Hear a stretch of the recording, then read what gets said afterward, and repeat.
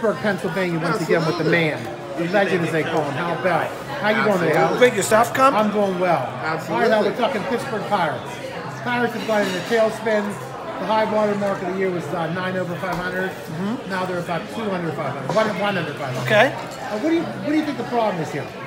Well, first of all, they're kind of doing the record-wise. It's a little better than what I thought because I picked them for like 72 wins. Okay. But the main reason why they've been slumping or haven't been playing well is because 3 of the players that they counted on aren't having good seasons. We're talking Bell, Vasquez, And Tyon. Okay, I agree 100%. If those guys were having better seasons, I'm sure that the record would be Exactly. better. You know, and then we'd be talking about on how good the Pirates were. What about if they have good pitching? Say they kept Garrett Cole. Then that would have been a plus, because you cannot substitute a horse like Garrett Cole, someone that could give you 200 innings per season. Okay, well right now the Pirates are losing. Fan interest is at all-time low. Yeah. I mean, they're not going to be. I don't blame them.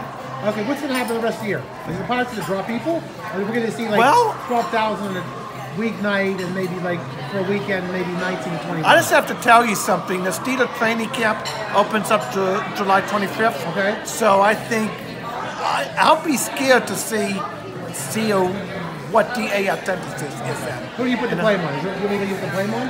Well, you know what? I put it on those 3 players, really. Okay. And maybe, you know, I mean, you could always blame money. The payroll is That's like only the front 84 office, million. the manager, the general manager, and the president. I mean, you've got the manager and the general manager continuing to play Gregory Polanco against lefties. You're keeping Sean Rodriguez on the roster because he's making almost $6 million.